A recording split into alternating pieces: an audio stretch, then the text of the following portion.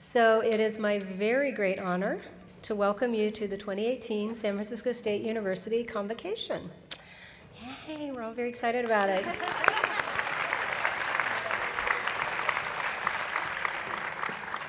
So as you can see from the agenda, the event is jointly sponsored by the San Francisco State Academic Senate and the Office of the President.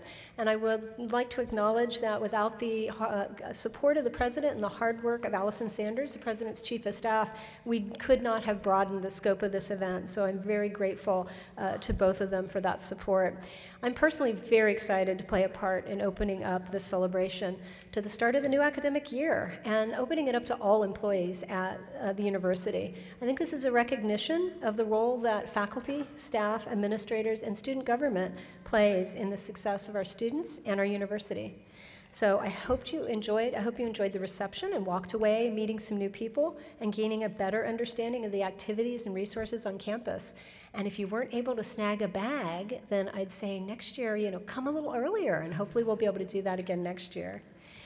Now, one disadvantage of broadening the scope of the event is we're going to have to run a somewhat tight ship to stay on time. So I've warned our speakers that if they stray too much over their allotted time, they should expect me to come up to the podium and thank them for their remarks. And I apologize in advance for needing to do this. I did leave the bell behind. I'd originally thought I would use the bell, but I'm going to leave that alone. All right, so one of the themes that you're going to see throughout today is the introduction of new faculty, staff, and administrators on our campus. So I'm going to start us off with some introductions of my own. So first off, I'd like to introduce you to our new Senate Office Manager, Marina Chavez. Marina, can you step out here for just a second? And if we could give her a little round of applause. Yeah. Marina has been a part-time employee in our office for the last couple of years, and I just could not be more excited to have her in the full-time position. So if you see yourself on the 5th floor of the admin building, please stop by and introduce yourself. So the next introductions are of the 2018 Academic Senate Executive Committee. So these are a really dedicated group of faculty and staff who direct the Senate and ensure a culture of shared governance on our campus. And there we go.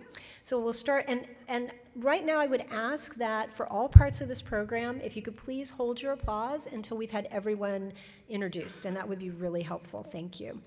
All right, so the 2018 officers of the Senate are myself as chair, Vice Chair Teddy Albenak, he's the Director of Forensics and from the Department of Communication Studies, Secretary Kim Schwartz, she's Director of the School of Theater and Dance, and again our Secretary.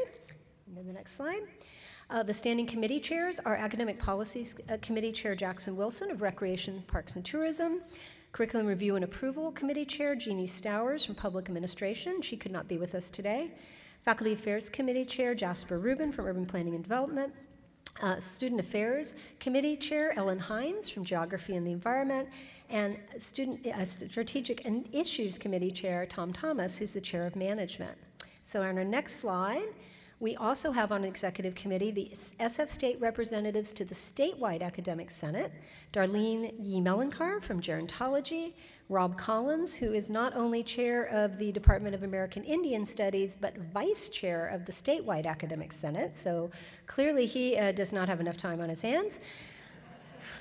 And Dipendra Sinha, he's professor of mechanical engineering and the latest statewide senator. And then last but certainly not least, we have Dylan Mooney, who's IT staff in the College of Health and Social Sciences, and he's one of our at-large members of XCOM. So please join me in thanking them for their service.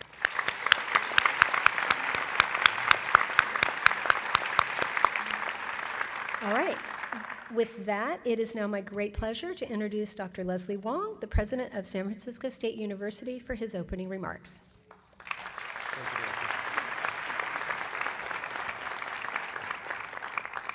Good morning, everyone, and welcome to 2018-19. Before we start, I think we should give Dr. Gerber a hand for her organizing part of this, so thank you.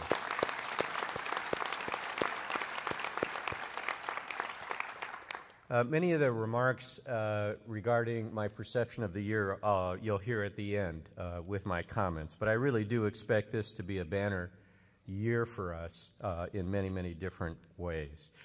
I do want to take this moment, though, to offer the university's condolences to the family of Dr. Don Mabalan, who passed away recently. Her good work, not only in the history department, but in the community and the surrounding area, with her community and without her and outside her community, touched so many people. I really do think she will be missed, and I wanted to express the university's condolences to her and to her family. I believe her services are today in Stockton.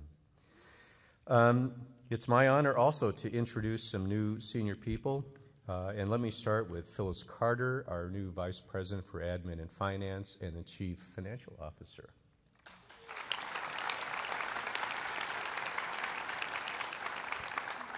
Welcome, Phyllis. I also want to introduce Stephanie Shreve-Hawkins. I believe she's on my left somewhere. Welcome. She is our new athletic director, and I want to invite all of you to athletic events to cheer on our student athletes.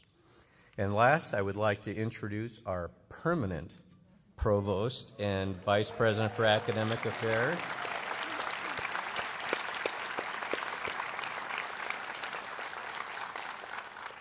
I've been teasing her all summer about losing her middle name, Interim.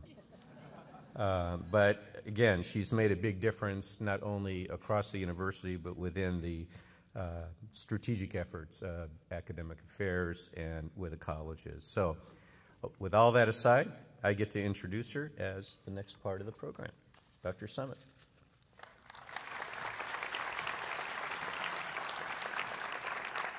Thank you, President Wong, and thank you to everybody. I also, with President Wong, want to thank and really acknowledge Senate Chair Nancy Gerber for spearheading today's convocation and also for the inclusive cross-campus vision that drives it. So cross-campus, now I wonder how we're doing the slides. They're magically happening. Okay, so I'd like the next slide, please. Cross-campus, I've been given 5 minutes, and so I'm going to talk really fast. Cross-campus collaboration has played, okay, that is actually not the slide that I want. Imagine a slide of the student success and there we go, and look what happens. So the Student Success and Graduation Initiative has really relied on cross-campus collaboration for the nearly 2 years into its implementation. Our Student Success Plan focuses its efforts on 6 major areas.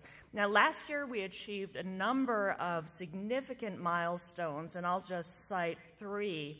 Number 1, drawing from the Foundations of Excellence initiative of the preceding year, and I know that many of you played a role in that. So I'm pleased to share the news that the Senate last year formed an FYE task force to begin implementing the significant recommendations that came out of that initiative.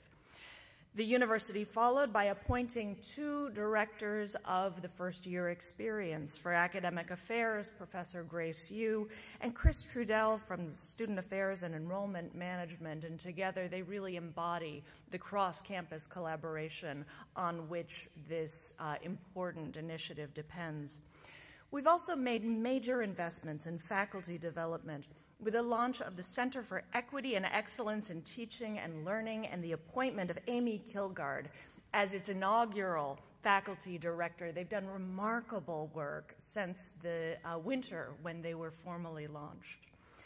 Across the colleges, we've also invested in advising and improving course availability. These are the 2 areas that students identify as their greatest barriers to graduation. Now, as we continue with these efforts, I also want to share the news about a new planning effort that we'll be turning our attention to this year, and this is the Academic Master Plan. Now, the university has never had an academic master plan, and it's time to work together and to craft an affirmative vision and direction for our academic identity and future.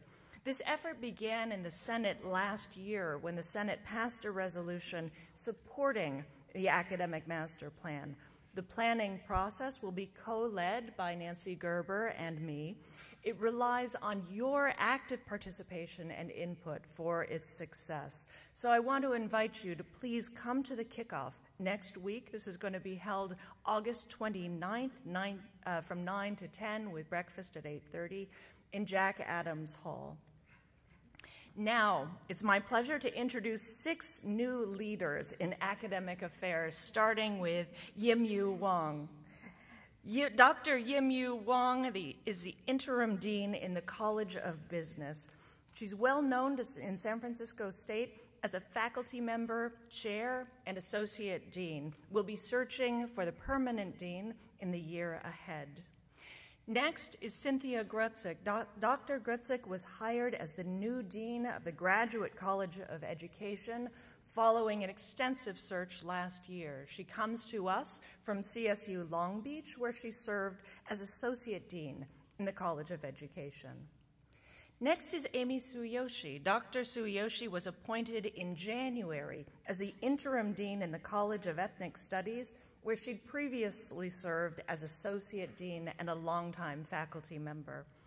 We'll conduct a search for the permanent dean in the year ahead. Next is Alex Wu, who was appointed interim dean of the College of Extended Learning in June.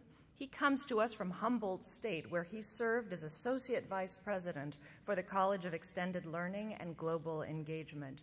He's agreed to serve in this role for 2 years, after which we will search for the permanent dean in 2019-20. Next is Dr. Lori Beth Way, who was hired as Dean of Undergraduate Education and Academic Planning following an internal search last spring. She previously served as Associate Dean in the same division. Finally, Dr. Sophie Clavier was hired as Dean in the Graduate Division following an internal search last spring. She previously served as Associate Dean in Faculty Affairs and before then in the College of Liberal and Creative Arts. We were asked to hold our applause, but I think now we can. I'd like you to join me in welcoming.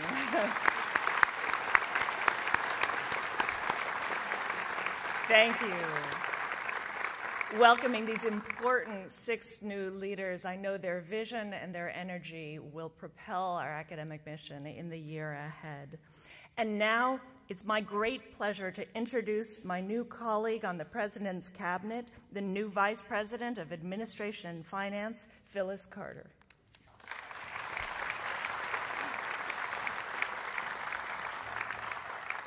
Thank you, Vice President Summit, and good morning to everyone.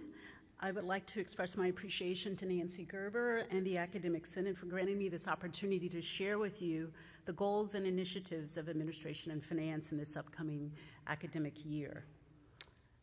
First slide, please. I'd like to present our leadership team in Administration and Finance. We have 2 new additions to our team this year, in addition to myself. We have Ann Sherman, who's going to be returning to her role as Senior AVP of Human Resources. We have Jay Orendorf, who's our AVP of Business Operations.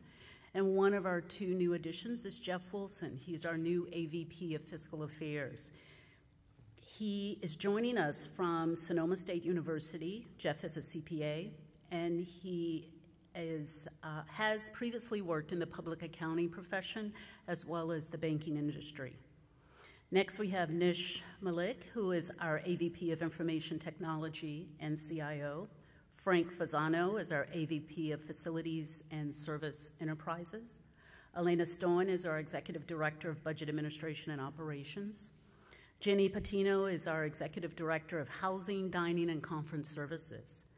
And Gary Norden is our second new addition to our Administration and Finance team, and he's our Interim Director of Audit and Advisory Services. Gary was appointed to this role in 2017, but he was already a member of the team since 2013. Previously, he worked as a audit director at Alumni Rock School District and also at the California State Government. Gary is a certified internal auditor. Next, we have Caesar Morfin, who is our Associate Director of Financial Management. So if you can join me in welcoming our 2 new team members.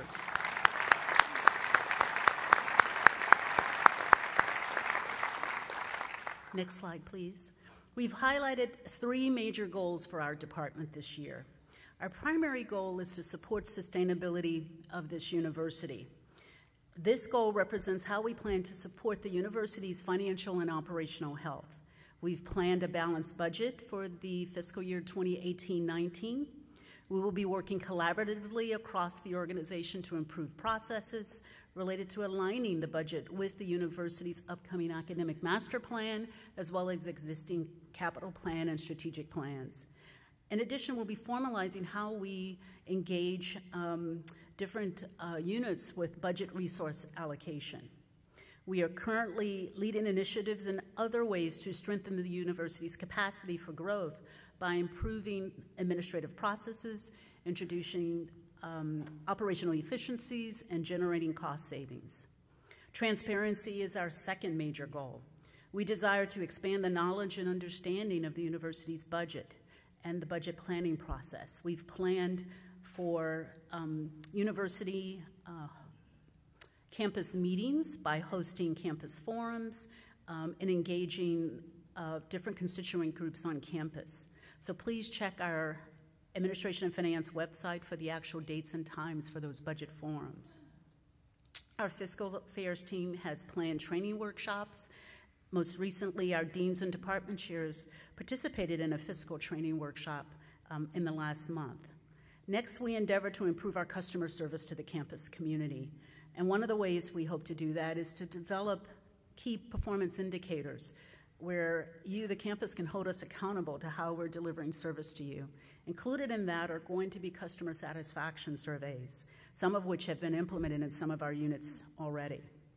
And our third major goal is engagement. I personally have began a listening tour around the campus community to hear the voices of what the needs are on campus, as well as expectations of our team.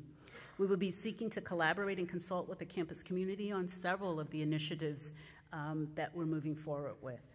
We will be offering invitations to coordinate with us on the implementation of other initiatives that are driven by the Chancellor's Office, as well as campus-focused initiatives. Next slide, please. I'd also like to share with you some of those major initiatives that I just mentioned, which we believe will strengthen our institutional capacity to address and to meet head-on our plans for improving our enrollment for the campus community. Each project listed is grouped by the organization that's responsible for leading that initiative, as well as responsible for delivering the expected benefits. There are initiatives that are going to be led by the Chancellor's Office. Then there are initiatives that are campus-specific to San Francisco State University, and then others that are only impacting the Administration and Finance Department. One or more of the listed projects may have a direct or indirect impact on improving your work experience and may generate cost savings, leading to a more operationally efficient and financially healthy university. If you'd like to learn more about these projects, you can find them on the Administration and Finance website, or you can contact the Office of the Vice President and CFO for more details. Thank you again for this opportunity to share our plans for this upcoming academic year. And now it is my pleasure to introduce the next speaker. Please welcome the Vice President of Student Affairs and Enrollment Management, Lolo Hong.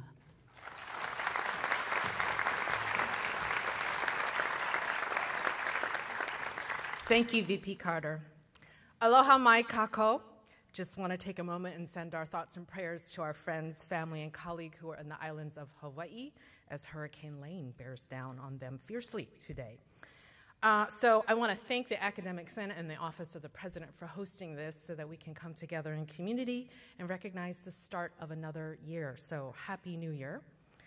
I want to begin by first introducing 2 new members to the executive team for Student Affairs and Enrollment Management. Yes! Shamina Harris has started this summer as our interim dean of students. We are relaunching our search to find a permanent Associate Vice President for Student Life and Dean of Students. But in the meantime, Shamina has graciously agreed to step up and serve in this important role. She's been at SF State for the last decade, and in prior roles was the Assistant Dean for Student Conduct and also the Interim Associate Dean for Student Support. So thank you, Shamina.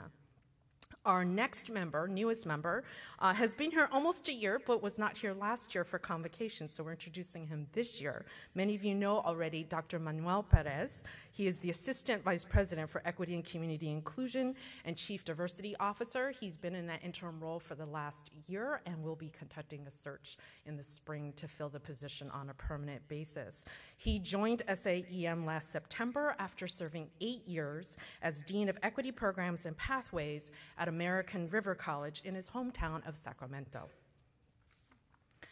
I'm assuming the slides are automatically appearing, so I'm just forging ahead. Okay, so I appreciate the opportunity to share some of the highlights. Obviously, we're all involved in so many things, but in the interest of time, I wanted to highlight some of the initiatives that I thought might be of particular interest to the broader campus community. The Cabinet area of Student Affairs and Enrollment Management is comprised of 6 divisions, and those 6 divisions together incorporate 25 different programs and offices. So from the Division of Campus Safety, I know that the concern about active threat is one that is on many of our minds. It's difficult to not watch the news and not consider that. So one area of focus this next year will be to continue to augment and improve our emergency preparedness response, and this will include providing more training both in person and online in the coming academic year. So if you'd like a workshop, please contact AVP and Chief of Police Jason Wu. The Division of Enrollment Management was an integral part of helping ensure that we reached our resident FTE target this past year, so congratulations to them in partnership with Academic Affairs and others. They will continue to co-lead efforts in support of Graduation Initiative 2025 with undergraduate education, with a special emphasis on closing the educational equity gap, which is one of our goals. They're also going to continue their work in process improvement to help ensure we can continue to meet our resident FTE targets in the coming year. The Division of Equity and Community Inclusion is brand new. They are just a year old. Their birthday is this month. They're going to continue their work in establishing new centers to support our historically underserved and underrepresented students. This year, they're going to particularly focus on the Campus Climate Assessment Project, which launched last spring, and this fall will be a comprehensive quantitative survey to which all of you will receive an invitation to participate. So all staff, faculty, and students will be invited. Next is the Division of International Education. We are entering year 3 of a 3-year international recruitment plan. Our goals are to also really increase study abroad, which is a high-impact practice. Evidence continues to show that students who participate in study abroad are retained and graduate at higher rates, so we're going to really augment those efforts there. The Division of Student Affairs is taking the lead in ensuring that we respond to our students' basic needs, inclusive of safety at the most basic level, as well as mental health, but with a special attention to housing and food insecurity. So as we look at more data that shows this is a real concern for our students, research is also showing that students who are hungry and concerned about where they're going to stay each night are not going to be as actively engaged nor as successful as students. So we do want to augment our efforts here. And then finally, the Division of Student Life, formerly known as the Offices of the Dean of Students. They're going to focus on building a networked web of support for our students. The Dean on Call Initiative pilot program was launched this past spring. Based on our evaluation, we're going to continue and expand that, and the goal there is to create a case management system so that students who are in distress, whose issues fall over more than one unit, have a place to go, and a person will be making sure that they're receiving all of the assistance that they need rather than depart because we failed to meet those gaps. I also want to share one highlight from equity programs and compliance. I supervise that office in my capacity as your Title IX coordinator and discrimination, harassment, retaliation administrator, otherwise known as DHR. And in addition to the many things that they're doing, one area of focus is the convening of a work group. Students, staff, faculty, and administrators are on that membership, and they are going into their second semester of studying the issue of bullying on campus, and the charge of the work group is to deliver a set of recommended policies and procedures for President Wong's consideration at the end of this calendar year. So definitely be on the lookout for consultation on those documents. So I just want to say thank you, and with that, I'd like to introduce my fellow colleague, Vice President for University Advancement, Robert Nava. Thank you.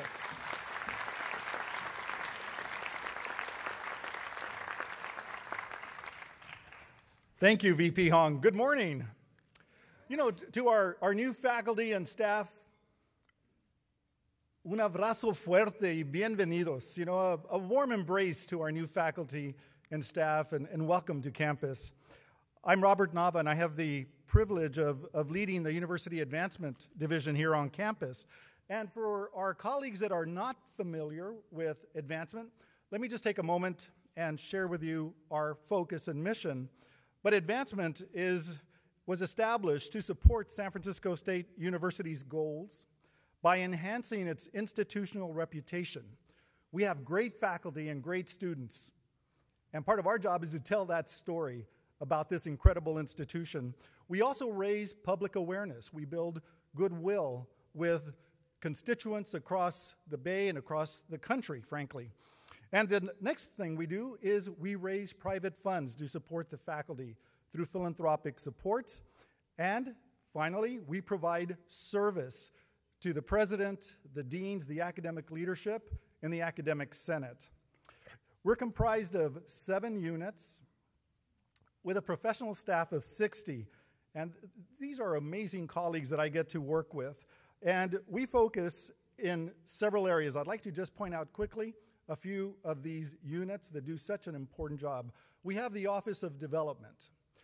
The Development Office and the fundraising team work closely with the deans and the faculty to raise philanthropic support for the colleges and for the other divisions on campus. Last year, thanks to the support of our alumni and special friends of the university, the Development Office raised almost $19 million to support scholarships, faculty support, and other programmatic programs. We also are engaged in the 3rd year of our very first comprehensive campaign. But I'm not going to say too much about it. I'm going to leave that to our president, who will give you an update on the campaign for San Francisco State. The other unit, very important work, is governmental and community relations. We have 2 great colleagues that build relationships in Sacramento. We could say that our largest donor is Sacramento, our legislators, because most of our operating budget comes from Sacramento, and we've got to build and maintain those relationships. But also with the historic election of London Breed in this city, we have a new opportunity to build relationships with the county and city of San Francisco and the surrounding cities. And our staff in governmental relations spend a lot of time strategizing, building relationships, and telling the San Francisco State story. Advancement services, we have colleagues that are in some ways behind the scenes, but they are the energy that makes this division run. They help process all the gifts that are generated through philanthropic support. They do reports to our donors for stewardship, letting them know that their investment in our students and faculty are having the impact that they intended. And we also have the San Francisco State Foundation, which is a 501c3 auxiliary. The foundation is comprised of 32 members. Half of those volunteers are alumni. The other half are very special friends of this university. And the foundation manages the $92 million endowment with a plan to grow that to $100 million by December of this year. We're going to increase that endowment to $100 million by December of this year. Faculty, write that down and hold me accountable. This morning, I'm delighted to introduce 3 new colleagues who are joining the advancement team. And the very first one is alumni relations. Thank you. This is great. I'm delighted. You know, how we engage our constituents and alumni are critical. We have over 300,000 alumni across the United States and internationally. Last year, we did a very extensive search to find a dynamic leader to take us to that next level.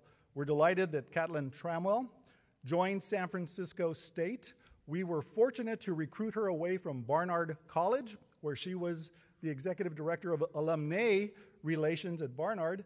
And Catalin now joins us and will be leading both our alumni relations and building our annual giving program.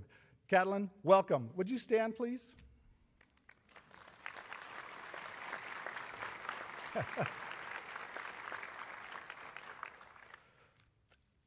You know, the university does amazing events every year, like this Convocation. But we also do special events for President Wong and for the deans, where we host international visitors, elected officials, international government officials.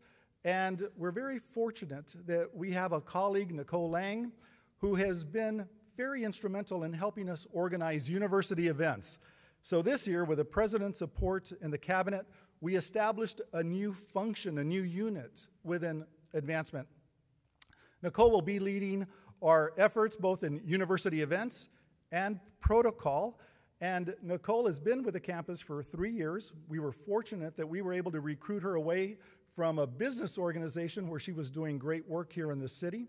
She's also an alumna of San Francisco State.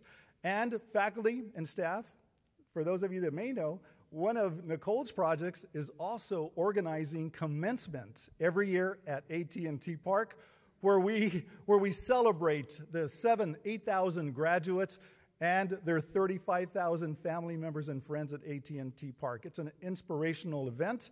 So Nicole, thank you, and would you stand? Nicole Lang.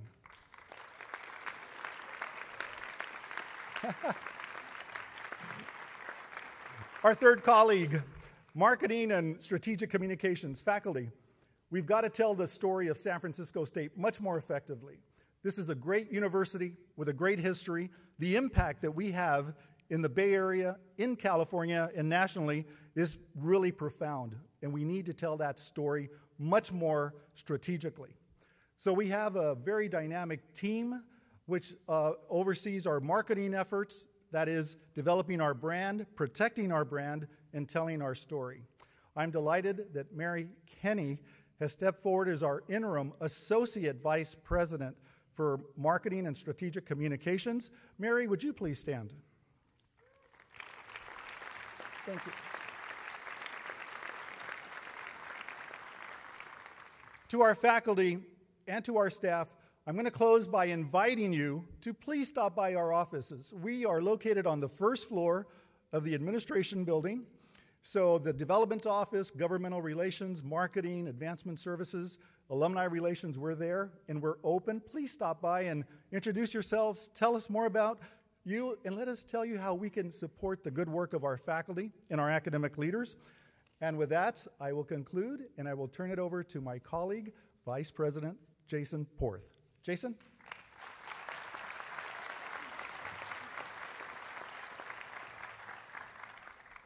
Good morning, everyone, and thank you, Vice President Nava. I'm really delighted to be with you all today to share some really exciting news. It's not so often that someone gets to share that there's construction underway at SF State. And about 100 yards behind me, there is an active demolition going on right now, which I'll talk a little bit about. But this is really going to be such an exciting year for us all as we see some transformation take place. But first, what is University Enterprises? It's the newest cabinet division formed just about a year ago now. And it was really formed with the recognition that not enough is happening to deliver the places and the spaces that you all deserve and that our students deserve. And the places for study, for research, for scholarship, for housing. We've been relying on the state for so many years to provide us with the resources to build buildings. And we're sick of waiting. And we'll continue to take money when it comes from the state, of course. We'll gladly take it. But we also have to find new and entrepreneurial ways to do so. And to address this need, President Wong created the University Enterprises Cabinet Division, which marries together a couple of different efforts that the campus has had for many, many years. But by putting them together, we're hoping that some magic's going to happen, much like the slides. One of the things that is being married together is the University Corporation. Since 1944, UCorp has been the campus's business partner as a public benefit corporation, doing a lot of work to support activities on campus, including one of the first large-scale building projects that we saw on campus that delivered student housing. The Village was built by University Corporation well over almost 2 decades ago now. And so with University Corporation's business acumen and ability to find unique financing streams, we're going to couple that with the capital planning, design, and construction, which is the building entity on this campus. And I'm delighted to announce that one of the key things that's come out of that so far through this partnership is 560 beds or 170 units of student housing that will be open for occupancy in September 2020 for the beginning of next 2 school years from now. So that's an extraordinary achievement. So with 2 years of construction on that project, we'll have 560 more students able to live on this campus. They'll be paying a very reasonable rent. The university will collect ground rent to support our activities, and all of this is being done without state money, even without state bonds, and that's a very new approach to delivery, and something, as you all know, and our students desperately know, is that we need to provide more housing for students, faculty, and staff. And as we create 560 beds of student housing, we're able to free up units that students are currently in that could be occupied by faculty and staff. So this is it's a step in the right direction. We know it's not the only step, it's just the first one. So I was sitting next to Dean Alvarez, and he said to me that he loves the name University Enterprises. And sometimes when I mention the name, I get a question of it's not very descriptive. But I love how Alvin views it as he thinks of Star Trek when he thinks of our name. And Alvin, I'll take it because, it's to boldly go, right? And I love that. And I think I think we might even put the enterprise on our business cards. And Alvin and I were joking that, I said, we have the U for USS Enterprise. And I said, maybe I'll borrow a couple of S's from HSS because we could then be USS Enterprise. So our division includes the corporation, as I mentioned, CPDC, or Capital Planning, Design, and Construction, a real estate development division, a sustainability and energy group, and then, of course, the downtown campus operations. As we were coming in this morning, I had the pleasure of running into our longtime colleague from Associated Students, Mwada Kenyatta. And Mwada, I asked him how long he's been on campus. He said since 1980. And I was going to say to him, gosh, Mwada, you must have seen a lot of change. And then I realized, no, he hasn't, right? We haven't built a lot of buildings. And so it's really great to be able to say that in this next year, he's going to see 3 projects that are all going to have started, right? So there's the Holloway project, which I mentioned. There's the Liberal and Creative Arts building, which will house Becca, as well as classrooms and offices, labs, some really exciting things, a 4-story building just behind me, and which will open in fall 2020. And then the other one that I'm really excited to share is the University Club. And this is something that has been missing from this campus for over a decade now. For those who've been around a little bit longer than a decade, you'll remember that we used to have a university club that stood where the library retrieval system now stands. And it was that building was demolished to make way for an expanded library. And we are delighted to be able to announce that a university club will reopen this academic year at the end of this semester. And it's a fascinating collaborative partnership with the University Corporation, as well as the Academic Senate, the College of Business, and the Vista Room, all coming together to find ways to bring our faculty and staff an important place to meet, to gather, to eat, to meet with students when they wish to in the space as well. It'll also provide a really wonderful space for our students who have an interest in hospitality management to get some experience in a venue that's actually providing services to our campus community. So with all of that, I also offer an apology. And that is that construction is loud and dusty. And often we see some rodents who, come out of holes that we didn't know existed. There's going to be some noise that we know is disruptive. We'll mitigate that to the best that we are able, but please view it as a sign of progress. I certainly do. Thanks so much for your time.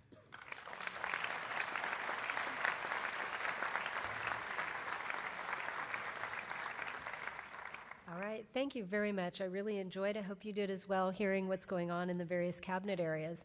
So now we're going to turn to hearing from our college deans and unit heads about some things that are going on in their units, and as well as meet some of our new faculty hires that hopefully you'll see around campus in the coming academic year.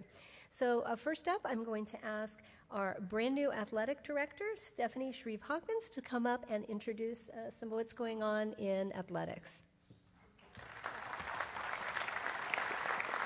Thank you, Dr. Gerber, and thank you for all your work and your assistant's work on this. This is incredible. I'm very honored to be here in front of the faculty. I've been here for 4 months now, and I would like to say welcome to you, but I think I'm more of in the hello stage. So I want to say hello, and I want to invite you all to my office, which is over in Gym 102, just to stop by and say hello so I can put a name with a face. The coaches we consider instructors of the body, and you are all instructors of the mind.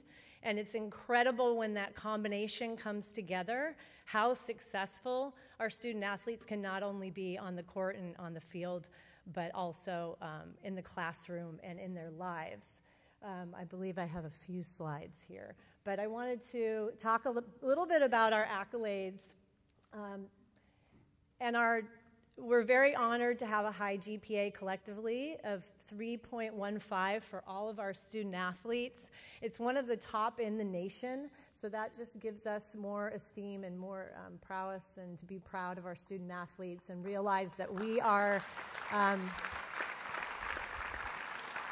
that we're in fact an academic institution that supports athletics and not the other way around. So, and that's one huge reason of why I chose to come here. One of my first, and actually I don't know if I'm supposed to say this, but I snuck in a week early before my hire so I could go to the athletic award ceremony, and I was just so impressed and taken back by how many amazing student athletes we have here, but also the faculty who support those student athletes. The student athletes would come up and introduce a special faculty member that is a mentor to them and support to them. Their coaches were also there. So it's just, our student athletes are living examples of what can happen and the success that can happen when you combine the mind and body, and what that can do in terms of confidence, respect for each other, and then moving on in life to be good citizens. So it's amazing to me. It's why I am in my position. It's why I love to be in higher education and athletics.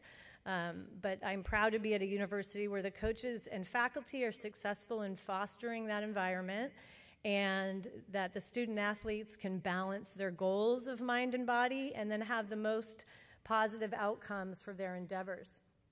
We hear a lot about what they do on the field and the awards that they get, and we have many, and I didn't want to touch on that today. I wanted to touch more on some of the accolades that we have nationally. You know, you hear a lot about our track and field program and how they were 7th in the nation, and they started as 1st in the nation, and all these amazing feats that they were able to accomplish. But they also happen to be our top GPA in our athletic department.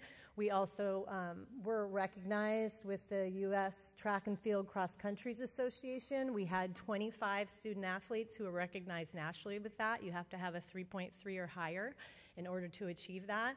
And then our baseball program. So they went on to be the very, very first time with the California Collegiate Athletic Conference and going to the championship.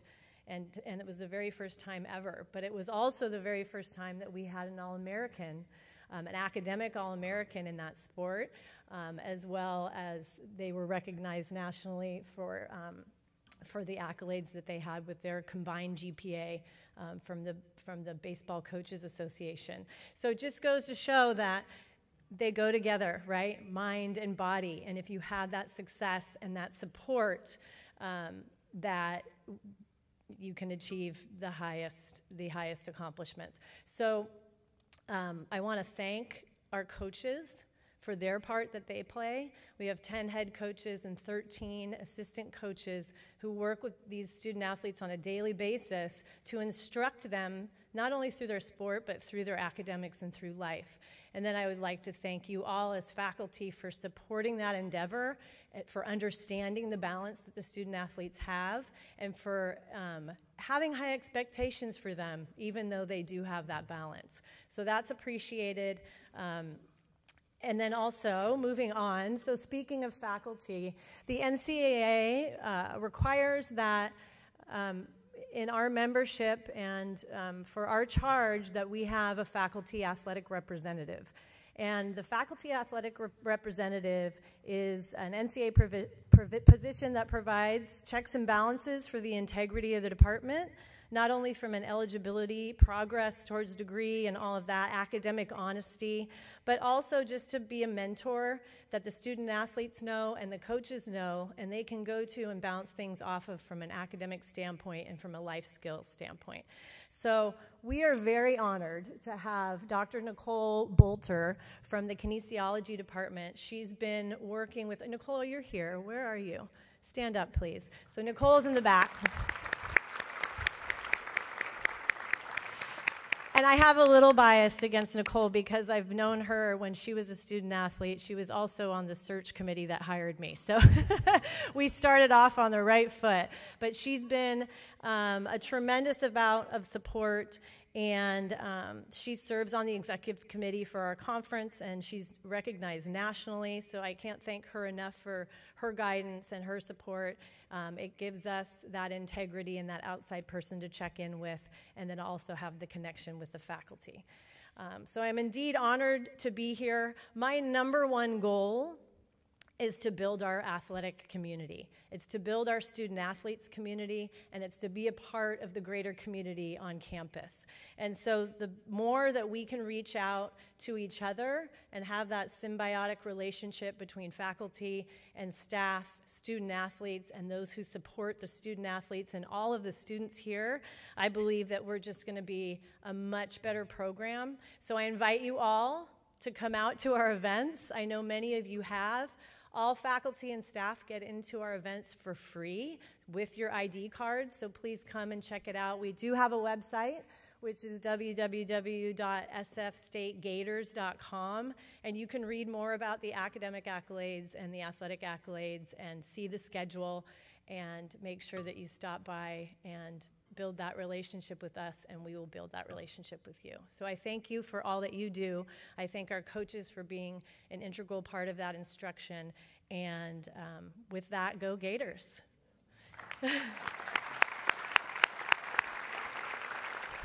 In fact, when I say go, you say Gators. Go. Gators. Go. I love it. All right, next I will introduce from our College of Business, I have the pleasure of introducing our interim dean, Yim-Yu Wong.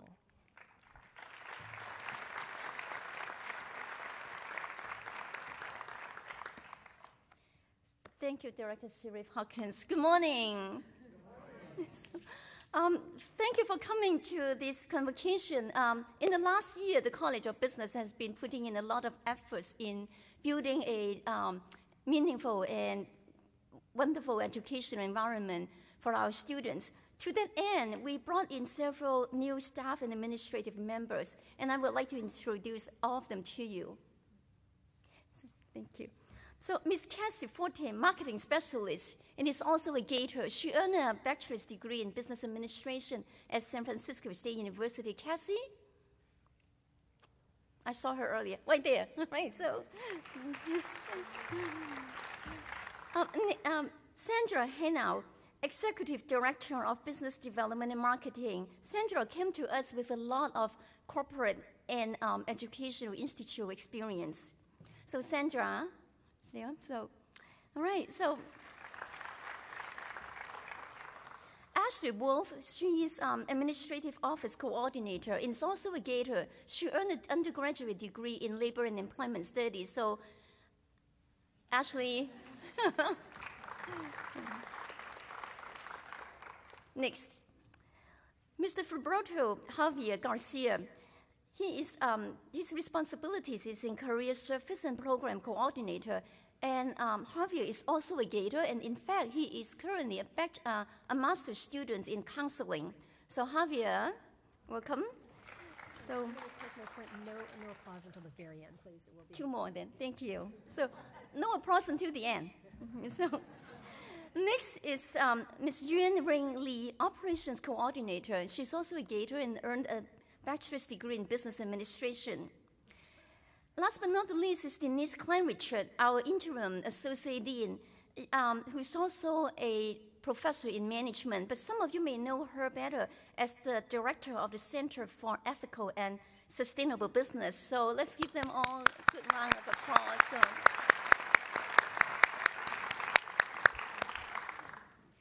next, the College of Business is entering another exciting year. So I would like to highlight 2 events that will be coming up for your attention. The first one is the Women's Emerging Leadership Forum, which will be held on September 21st, 2018. This is our 5th year of hosting this event, and we're very proud that we're the organizer of this event. Next is the Innovation and Entrepreneurship Fellows Program. This program is a platform open to students of all majors on campus. Its goal is helping students grow innovation and entrepreneurship skills and mindset. Next, I would like to introduce our new faculty members at the College of Business. And I want to first thank all the departments and all the hiring committees who make this possible for us. Professor Robert Bonner of Management earned his PhD from the University of Texas at San Antonio. His academic interests include micro-foundation strategy, management education, gender and diversity. Robert will be teaching strategic management in fall 2018. Next, Professor Tai Yin Chin of Information Systems received his PhD at Claremont Graduate University. His research and teaching areas include user training, technology-enhanced collaborative learning, and business intelligence. Tai Yin also likes board games and chess. Next, Professor Guillaume Fadul of Information Systems earned his doctoral degree from Claremont Graduate University. His academic interests include information sharing, human-computer interactions, and persuasive technology. Persuasive technology. Something interesting, I need to take that class. And he also likes practicing Brazilian Jiu-Jitsu and hiking. Next, Professor Wai Hong of Accounting received her PhD from Arizona State University. Her academic interests are corporate voluntary disclosure, financial reporting, and insider trading. Wei will be teaching managerial accounting in fall 2018. Next, Professor Priyanka Joshi of Management graduated from the University of Southern California. Her teaching interests are gender and leadership, power and status, and communications and management. Priyanka will be teaching leadership and influence skills in fall 2018. Next, Professor Yao Tian Lee of Accounting earned his PhD from McMaster University. His academic interests include cybersecurity breach and disclosure, information assurance, and corporate governance and social responsibilities. Yesterday, we received the good news that Yao Tian was awarded a discovery grant from the Natural Sciences of Engineering Research Council of Canada. Congratulations to Yao Tian, and what a way to start your new career here. Next, Professor Joanne Sopt of Accounting graduated from the ESSEC Business School. Her academic interests include anti-corruption and fraud efforts, dialogic accounting, and accountability. Joanne is also a very active member of community service. Next, Professor Veronica Silvero of Economics earned her PhD from UCLA. Her academic interests range from social networks, economics of higher education, to household decision-making. Veronica enjoys running and good food. Next, Professor Dana Walker of Management received her PhD from Claremont Graduate University. Her academic areas are leadership perception, attachment theory at work, and mentoring. She will be teaching organization design and change in fall 2018. Next, Professor Brian Yang of Finance received his PhD from UC Irvine. His research and teaching interests include financial institutions, investment, and monetary policy. Brian also enjoys tennis, hiking, and spending time with his family. And I want to thank all of the new faculty members joining the College of Business.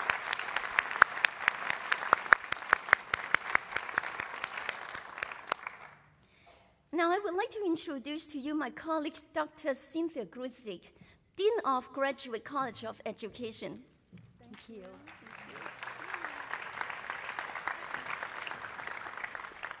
Good morning, everyone. And Happy New Year. I like that. And greetings on behalf of the faculty and staff in the Graduate College of Education. I'm Cindy Grudzik, and so glad to be the new Dean of the Graduate College of Education this year. And I want to begin by saying a big thank you to Dr. Nancy Robinson, who served for the last 2 years as interim Dean of the Graduate College of Education and did such a great job of bringing this college forward, keeping it together, and really setting a positive tone for the years to come. So thank you to Nancy Robinson.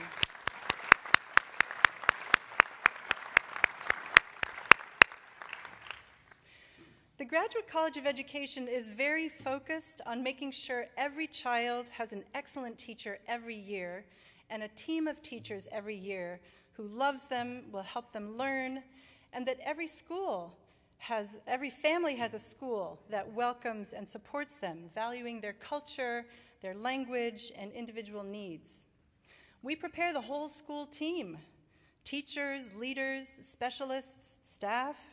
Our programs develop superintendents, data and tech specialists, instructional leaders to support strong school districts. To that end, the Graduate College recommended 443 credentials last year in 2017-18, making us one of the most significant providers of educators in the region. So I want to use my time today to briefly highlight 2 areas in our college: the undergraduate teaching pathways and doctoral programs, bookends. So the Graduate College of Education's undergraduate pathways into teaching are very important because in California, licensing is mostly a post-baccalaureate effort. So we have to make sure that anyone who wants to be an educator knows how to find us and get to our college and complete these programs. So there are approved subject matter programs in many of the majors on this campus, including a brand new one, the elementary subject matter program that was approved after extensive collaboration led by Nancy Robinson across 3 colleges. These allow students to waive the CSET exam and complete that subject matter requirement by doing coursework in the major, which we think is a really strong pathway. So thank you to everyone who's worked on those, and I know in the sciences they're working on those right now. We have minors in education and in special education to introduce undergraduates to our credential programs and to maybe spark some ideas about being educators that they hadn't had before. And I think even more to make sure that a broad group of people really understands as much as possible about how teaching and education works. We have a bachelor's degree in the Graduate College of Education, the Communicative Disorders Bachelor's degree, and that leads to a credential. And last year, we recommended 32 new speech and language pathology teachers. This is a high-need area in California in our region, so we're really proud to be turning out these new educators. The IBEST program, which is the Integrated Bilingual Educators for Social Transformation, is working to create a very clear pathway from liberal studies and child and adolescent development into elementary teaching. This is part of a trend in California to develop 4- and 5-year integrated programs that start early on with teacher preparation, not waiting till the end of a person's development to build that, but really to start early on. And then finally, I want to just mention that our Teach Center's doors are always open to anyone who's interested in becoming an educator and to seeking advice and finding out more, so come on by anytime to the Teach Center. And next, on the other end of our education spectrum, the Graduate College of Education has 2 long-standing doctoral programs. And these are so important in terms of developing leaders in the region and having them build networks across their areas that are super important for student success, for faculty success, and for education in the region. So the Joint PhD in Special Education has been around for 50 years. It's celebrating its 50th year. This is a joint program with UC Berkeley, that prepares faculty for special education fields, again, another high-need area in California and, in fact, in the nation. We currently have 20 students enrolled in the program. UC Berkeley has others as well. And we see this as a very significant program that we have. And then we also have our education doctorate in education leadership, which is celebrating its 10th full year as an independent doctoral program. It was one of the first round of doctoral programs that started in the CSU 10 years ago. We have over 70 candidates enrolled in this program now, and I met them last Saturday at their orientation. What a dynamic group, so exciting and encouraging to see them. It's a 3-year cohorted program structured for working professionals, so if you know anyone or if any of you are interested, I encourage you to check this out. And we see it as very significant in terms of providing local leadership for our districts and for our community colleges and even for our campus. So thank you. I really look forward to this year ahead of working with my Associate Dean, Dr. Rob Williams, the department chairs, the faculty and staff in the college, and I can't wait to meet the students next week. Thanks again, and let me introduce my colleague, Dr. Alex who?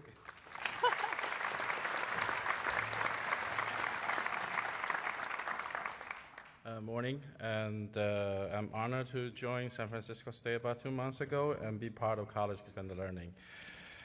And College Extended Learning has a long history in the CSU, and I think in the San Francisco State, we see ourselves to be able to provide the student who can join our campus, connect to the excellent teaching experience we have, and the faculty to offer them a chance to recruit themselves and overcome the challenge, and hopefully they can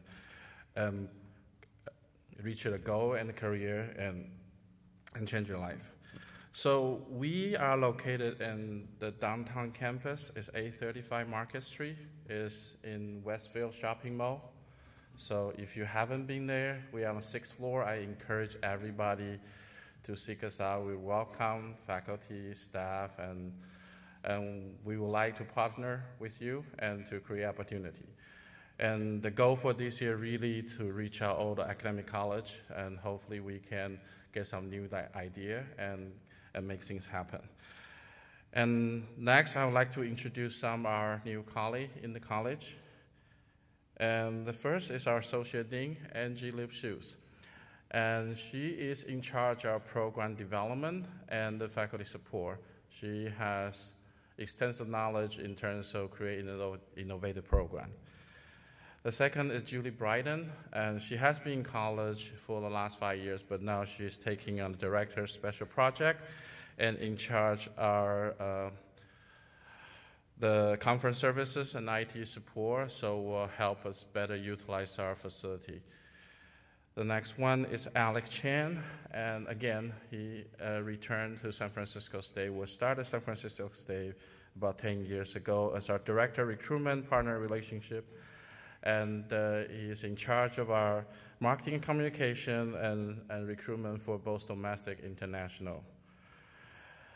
The last one is Saroj Queen. Is our director of global engagement, and again, she is in charge of our international programming for short-term and also certificate program for our international students. So I'd like to talk about some of our priority for year 2018 and 19. We have a lot of demand in terms of regionally and both in the state of California and nationally for the people who need the 4-year college degree in order to enter workforce. By 2025, California alone, we will have shortage of about 1 million 4-year graduate we need.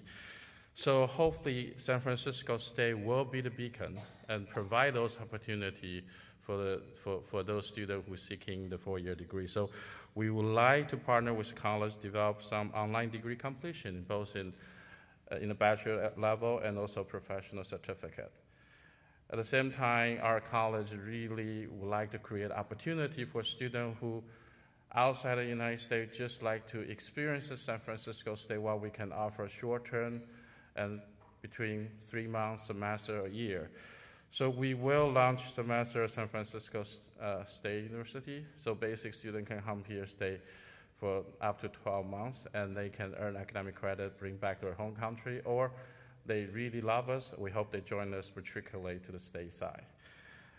Last, and we will continue emphasize customer training workshop. We currently provide about 30 customer training for our international partner.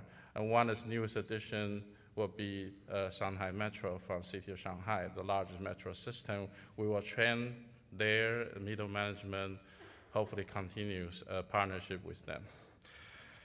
And so again, I really like to encourage the faculty as, seeking extended learning out, and see if you have any new idea, doesn't matter how small, how crazy, we would like to hear from you.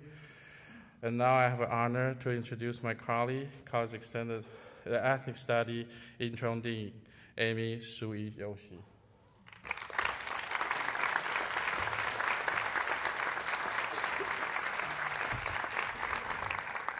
Good morning, everyone.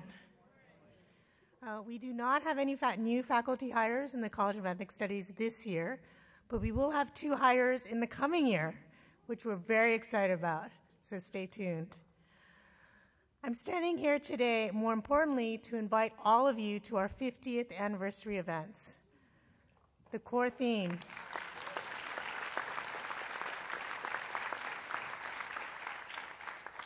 The core theme is Ethnic Studies, 50 Years and Beyond. It encourages us to remember the past, engage with the present, and plan for the future to advance the College of Ethnic Studies and invigorate movements for racial and economic justice.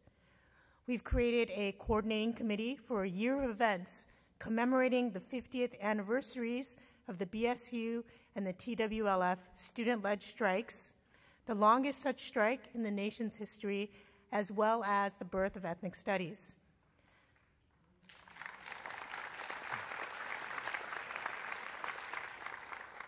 This past spring, we opened invitations to the larger university and community to participate, and we'll be resending those invitations out through several media sites, including Campus Memo, in the coming week.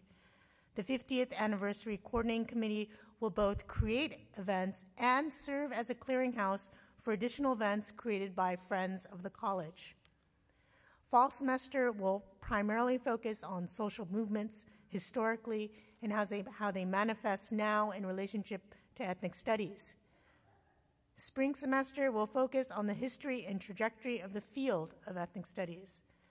There's a 50th anniversary website that is accessible through the College of Ethnic Studies main webpage, which includes a common calendar of events. The number of events will grow as the year continues.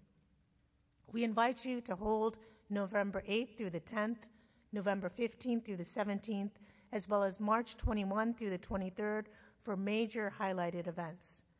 Again, for anyone who wishes to participate on the committee or submit an event, please go to our website or contact our office. We look forward to seeing you at the 50th. Thank you.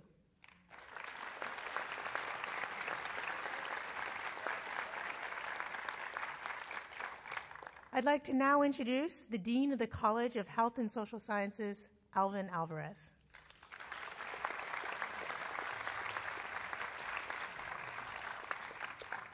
Good morning.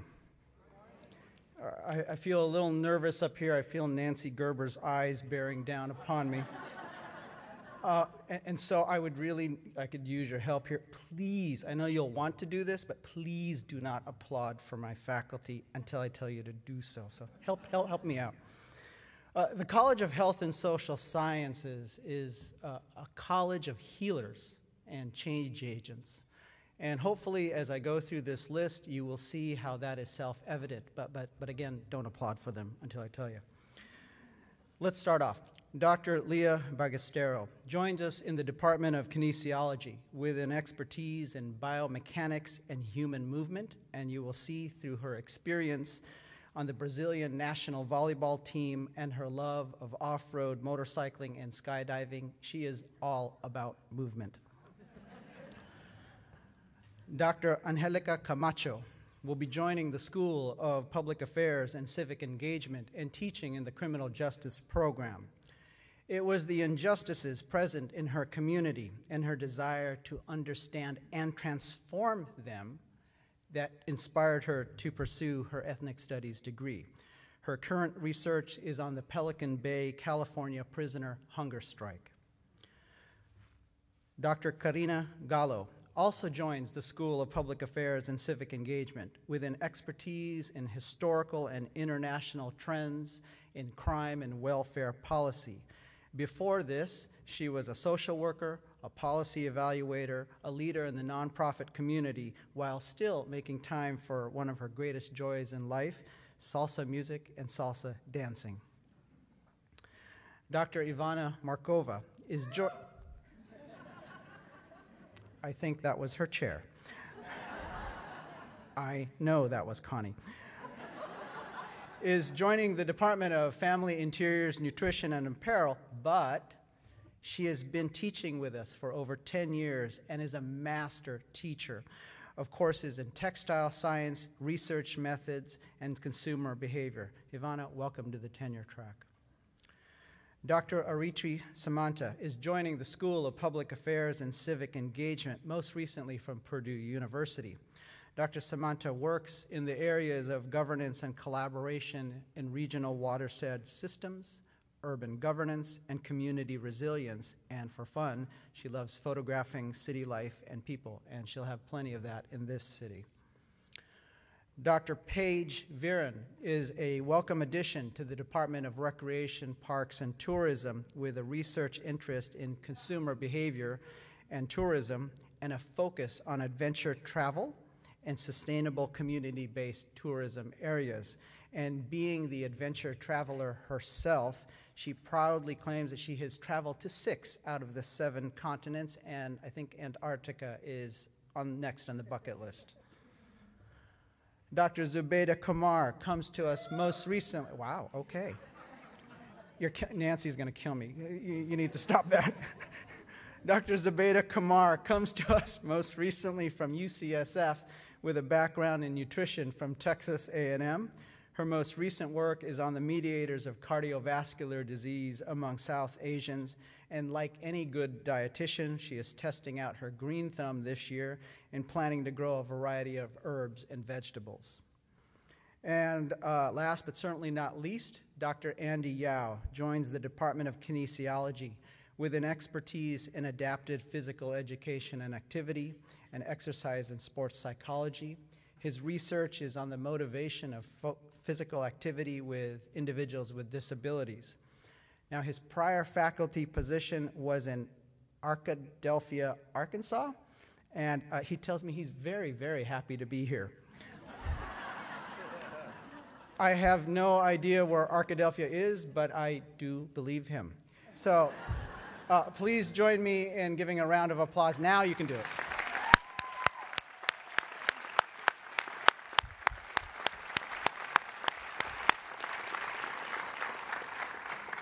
I'd like to welcome and invite to the stage my dear friend and colleague, Dean Andrew Harris of the College of Liberal and Creative Arts. Andy?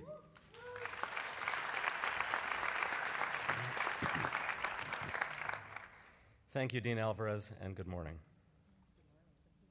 Good morning.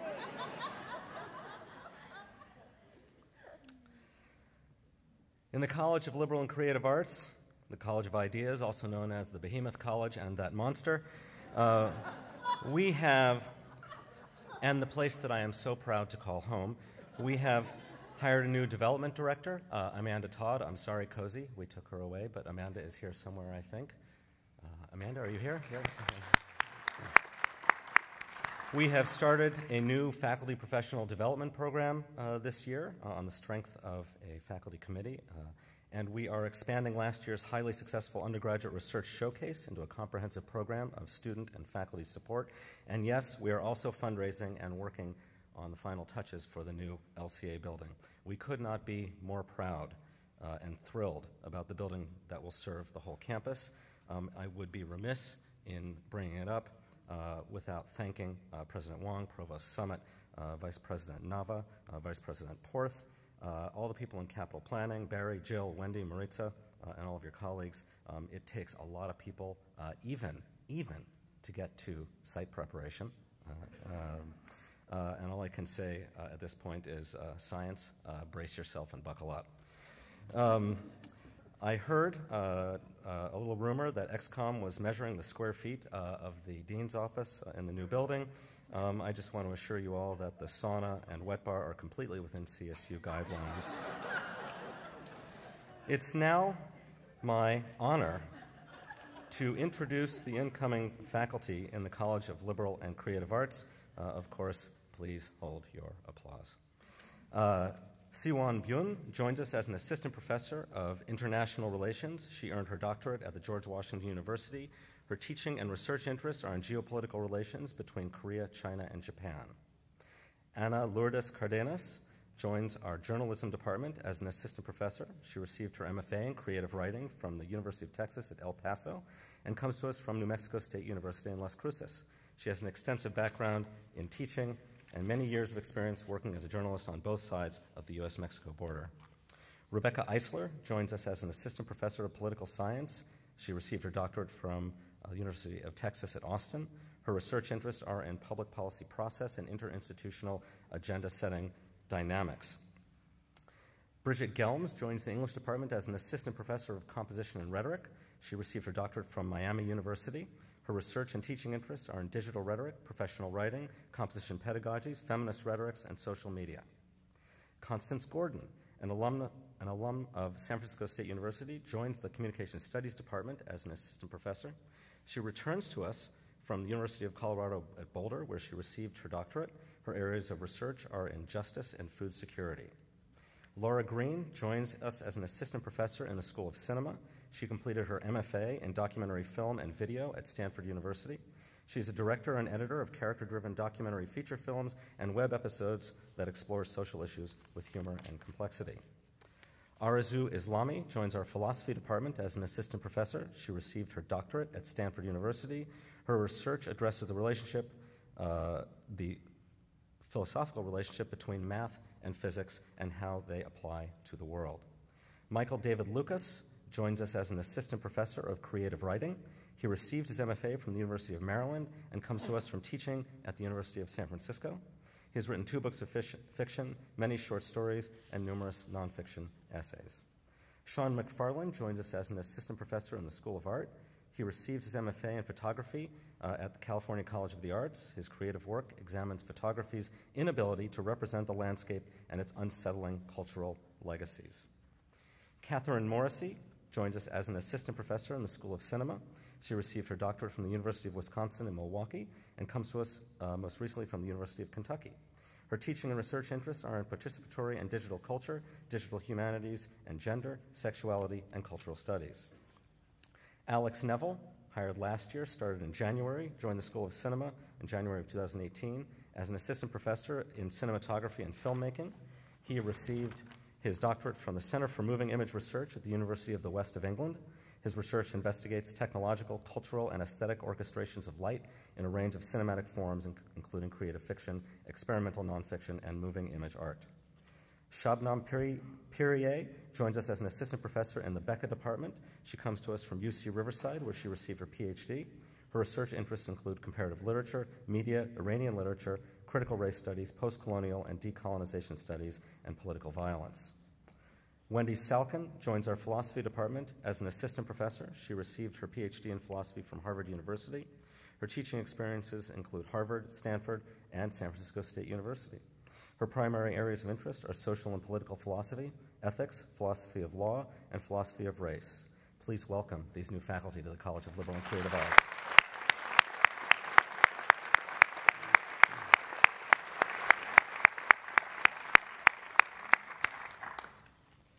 I actually didn't breathe during that recitation. It is now my honor to introduce Debbie Masters, University Librarian.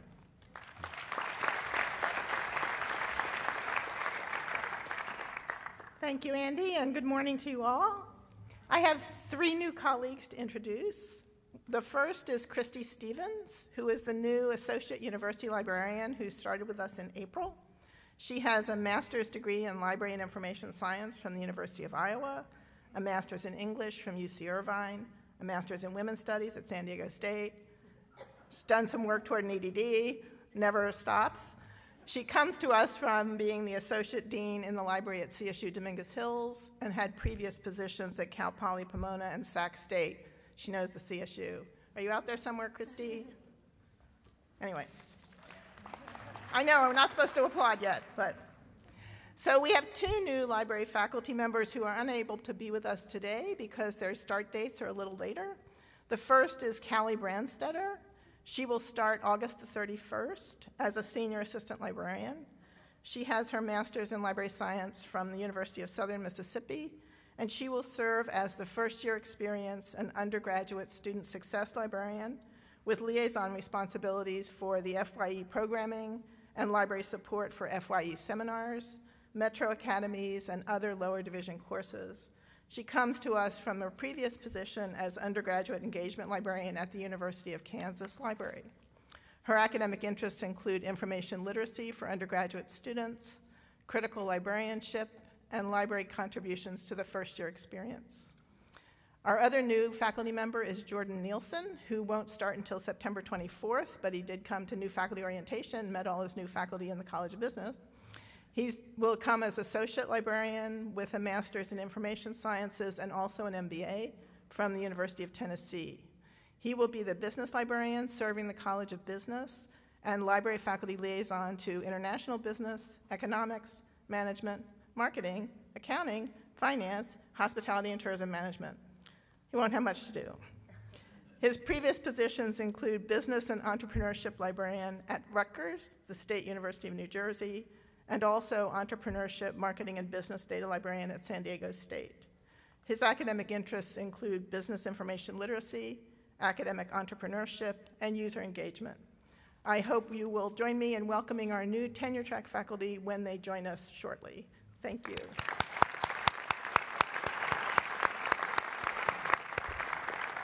And now it's my pleasure to introduce the interim dean of the College of Science and Engineering, Carmen Domingo.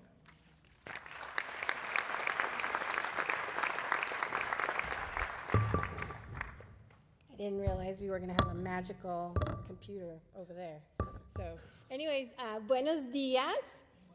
Yeah, I love it. So it's really a pleasure to be here and to introduce our new faculty in the College of Science and Engineering.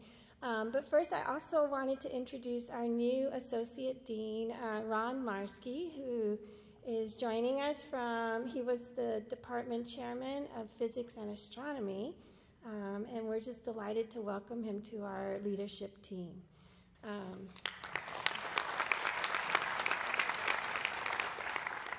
So it's really exciting to introduce these new faculty because it was my first year to be involved in the entire process of hiring faculty in our college. And so I'm truly delighted to introduce these faculty that will be joining us. They really reflect some very exciting areas of scholarship and research in our college. Okay, so the first one is Abir Al-Jahar. She is going to be joining the Department of Computer Science. She got her PhD from the University of North Carolina, Charlotte. And her interests are smartphone security, web app security, and computer science education. Next is Ivan Anastasov. He will be joining the Department of Biology. He got his PhD at City University in New York. He comes from UCSF, where he has been doing a postdoctoral fellowship, and his area of interest is in neuroscience. Next is Puyan Fazli. He will be joining the Department of Computer Science. His PhD is from the University of British Columbia, Canada.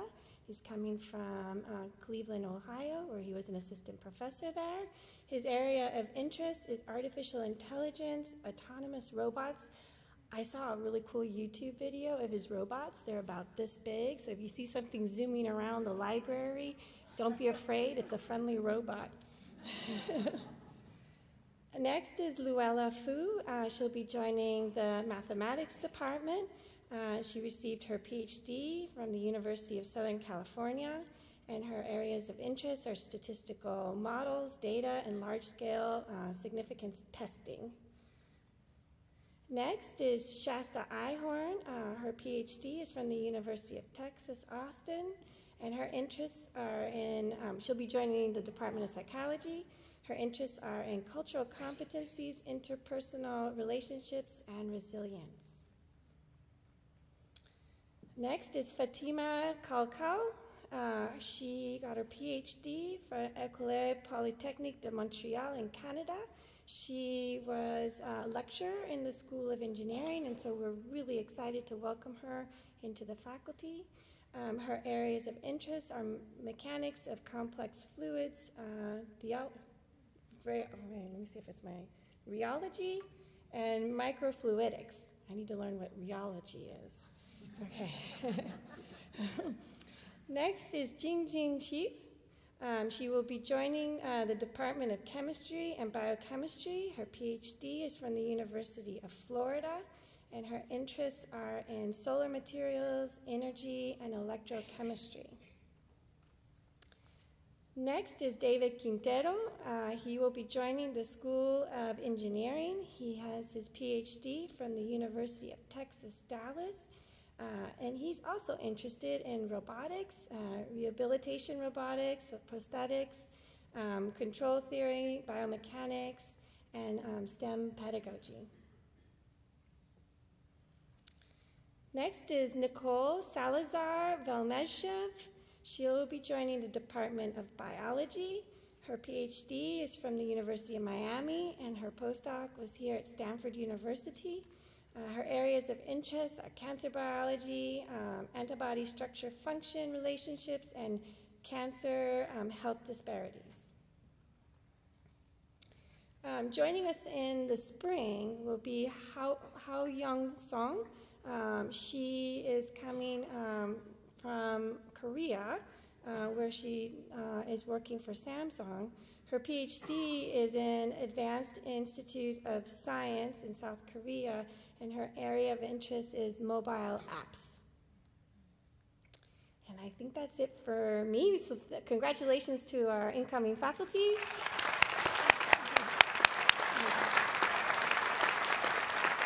And I give back the podium to Nancy Gerber. We're accumulating quite a lot of papers up here, but I think we'll deal. So thank you very much to all of the deans and the unit heads for those introductions.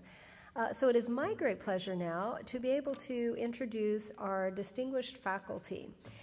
These are faculty members that last year were nominated and awarded one of our 4 Distinguished Faculty Achievement Awards. And one of the things that I was warned about when I became chair of the Senate last year, that I was going to have to try to scrounge up some money to support these awards. We had external funding, and unfortunately that was depleted, and it had been apparently quite the battle to try to find funding for this every year. So I was faced with having to tell the faculty that they won the awards, that congratulations, you win an award, and you're the first group that doesn't get any money associated with it. So that didn't sound so good. So I started working with several different people to try to address this when I met with the San Francisco when I met with VP Robert Nava of University Advancement, and he was looking for ways in which the San Francisco State Foundation Board and Advancement could connect with faculty and make their achievements more clear, both on and off campus. So he facilitated an agreement between the Academic Senate and the Foundation Board to fund not just the awards, but a reception for the awards, little plaques, and we had quite a wonderful, wonderful event at the last plenary of the Academic Senate last year. And I think we've got, yep, there are some of the past and present award winners at the event, and really enjoyed it. And I just want to acknowledge VP Nava. This was an enormously generous gift, and in addition to the faculty awards, he also the board will be funding a staff award as well. And so our committee, chaired by Jennifer Aaron, will be working this year on developing criteria for that. So I ask those of you, those staff of you out there, to please consider applying for the awards. But again, I just wanted to recognize VP Nava. Without his very, very, very generous help, we would not be able to continue to offer these awards. So thank you very much.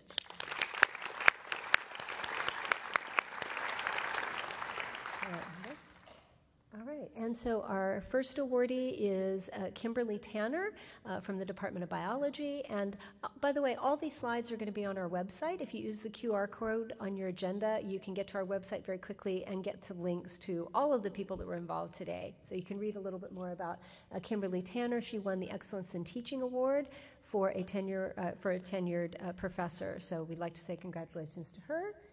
Go ahead, next slide. Mark Batista, we have a second award for teaching by a lecturer faculty, and Mark Batista was awarded this. He's been involved, as you can see, in some programs with Balboa High School and with the Metro Academies, and we're very proud to give him that award. Next, we have Thomas Parker, also from the Department of Biology, who won our Excellence in Professional Achievement and Growth. He has a very, very large number of publications, very active in research at San Francisco State, and is also married to the President's Chief of Staff, Allison Sanders. So all kinds of connections. And then last but certainly not least, the award for Excellence in Service, a Distinguished Faculty in Service Award, came to James Martell. And many of you may know that in addition to all of the service that he's done on campus, he is currently the president of the California Faculty Association, and as such, he is on the podium here, and I am going to invite him to come up and say a few words about what's going on with our California Faculty Association. But first, if we could just say a round of applause to our 4 Distinguished Faculty Achievement Award winners.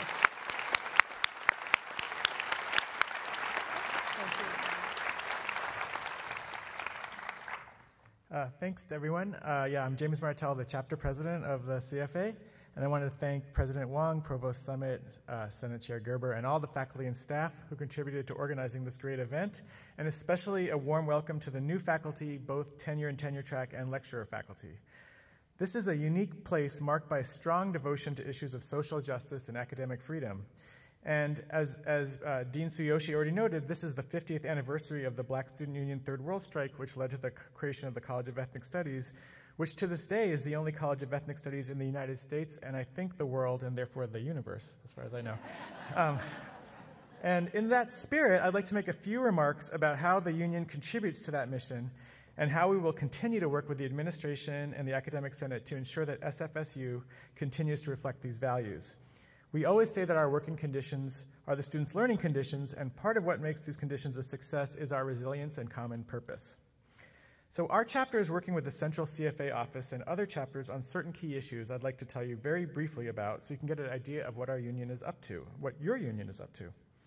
As many of you know, the CFA and the CFSU agreed to extend our contract by 2 years, which will now expire on July of 2020. This means we get 2 years of labor peace, a chance to focus on issues besides the bread and butter issues of salaries and benefits, but this does not mean that those basic issues have been ignored. By extending the contract, we also repeated the raises that we got 2 years ago. So on November 1st, faculty will get a 3.5% raise, and in July, you'll get a second raise of 2.5%. Yes, it's great. The CFA also lobbied hard and received an extra $100 million in funding for the CSU over and above what the CSU itself originally requested.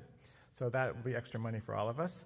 And we worked with student groups in April to put a major show of strength in Sacramento to ask the CSU not to raise tuition, and that was a success also.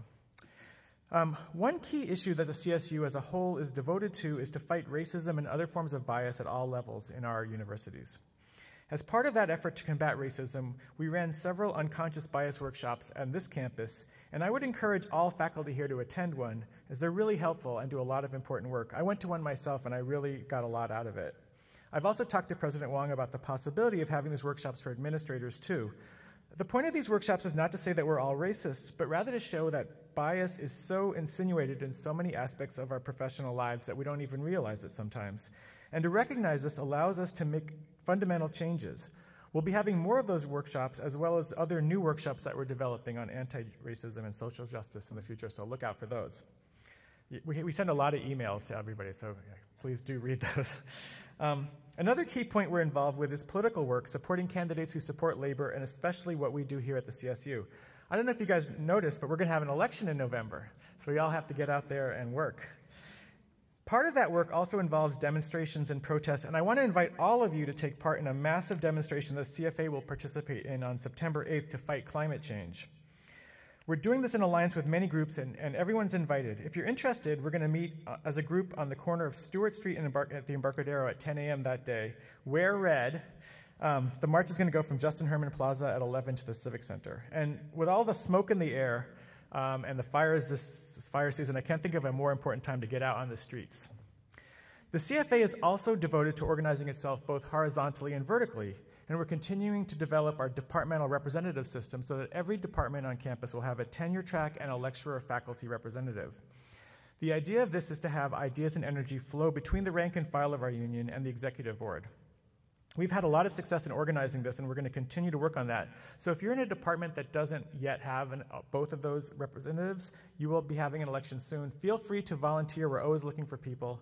And in general, we always welcome any kind of spirit or energy and ideas into the union, because it's all of our union.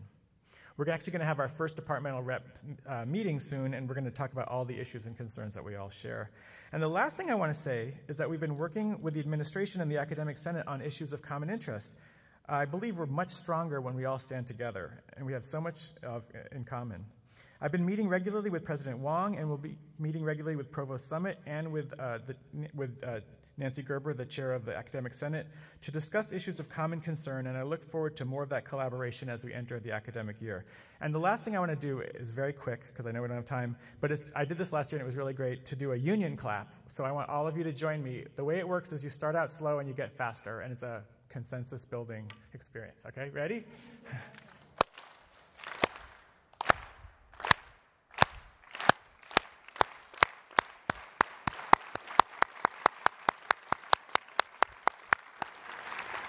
Perfect. Thank you. I now want to introduce my sister in the union movement, Sandy Noda, who's the president of the SF chapter of the SCUEU.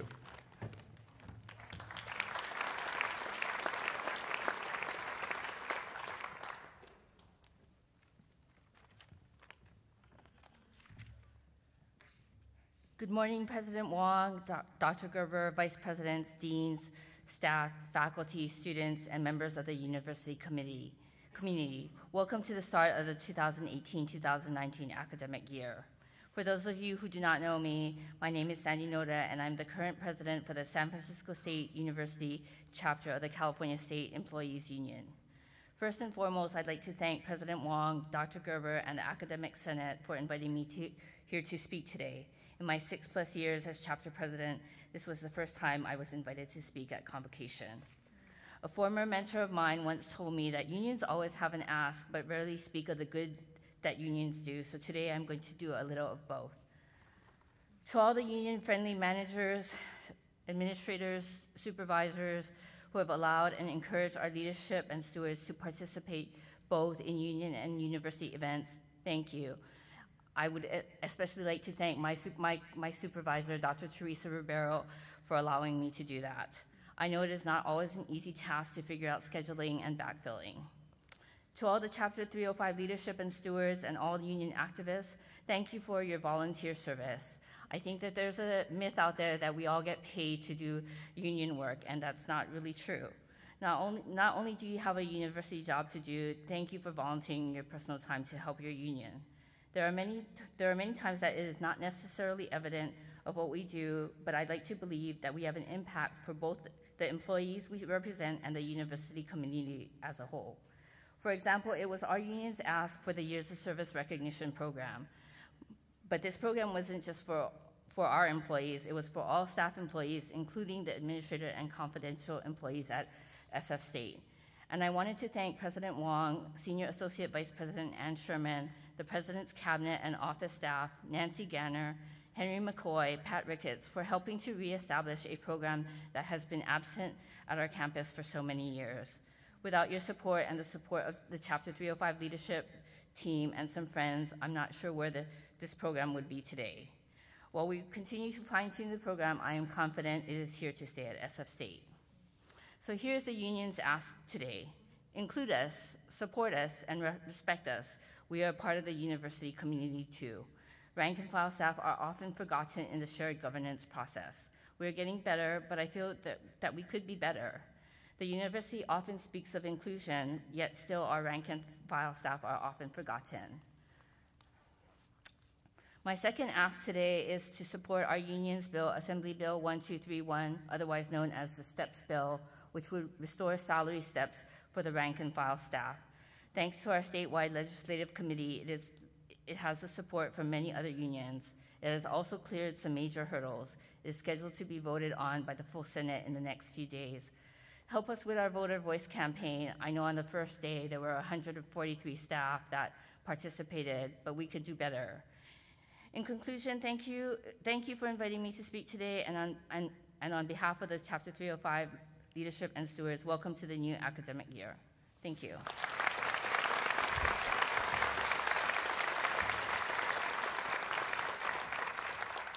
All right, thank you very much, Sandy. I was really excited to have the CSUEU representation here as well. We really worked hard to open this event up to everybody, and we felt important that we hear not just from the CFA, but from the largest staff union on campus as well. So I'm really excited to have you. So next, another new speaker for us is our Associated Student President. And this year, the president is Juan Carlos Hernandez, and I would like to invite him up to the podium to say a few remarks.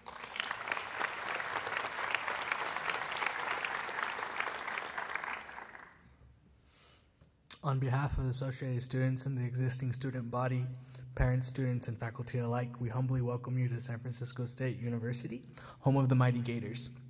As a proud student serving as president on the 2018-2019 AA's Board of Directors, I can speak for all when I say there is a certain vitality and indescribable feeling instilled in the fiber of our existence, being on a campus of change to some of the world's known leaders, activists, and change makers.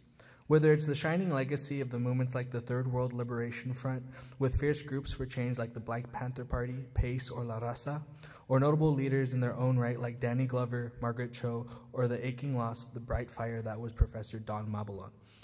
We are a campus with a diverse tapestry with threading as colorful as the stories we hold. Amidst the countless amount of paperwork, the crippling anxiety of being in a new environment, or even the mounds of upcoming homework weighing at our consciousness, one must ask themselves, what does it mean to be a Gator?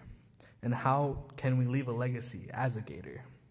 Familiar with the burden of having to speak out against forces that encourage submission, what it means to be a Gator is to know we are a part of a greater blueprint for change, no matter the major.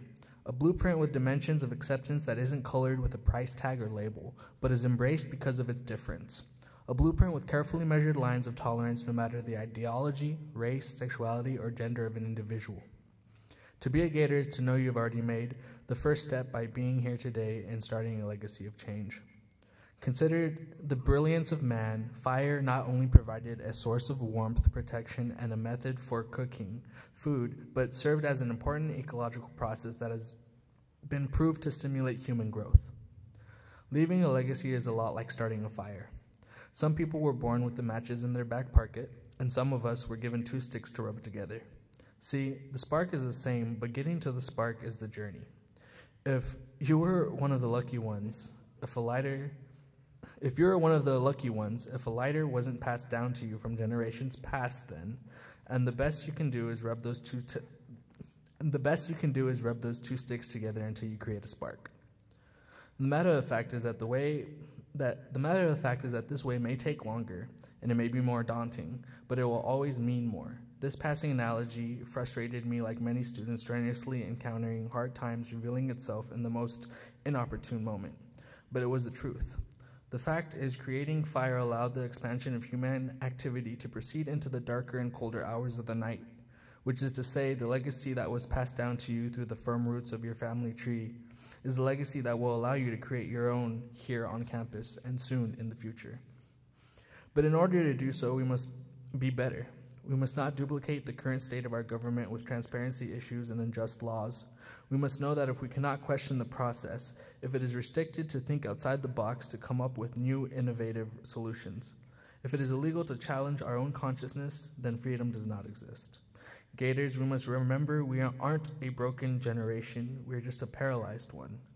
You have made the first step just by being here today, but your willingness to succeed, your tenacity for your art, your grit to add vitality and energy to a conversation that requires your voice will determine how soon you walk into your success.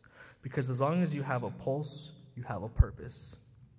See, when we know the sharpness of our bite, the resistance of our skin, the skill of our being, and the fire we are born to make, we are no longer just students eating noodles in Mary Park, or rock climbing at Mashouf Wellness Center, or even studying hard in the library. We become leaders, gassed by the flames of our passion and enhanced by the legacy of this campus.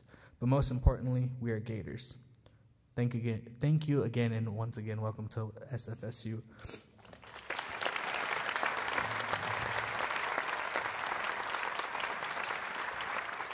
All right. Thank you very much, Juan Carlos. I'm looking forward to working with all of you. So in the interest of time, I'm going to cut my remarks quite short.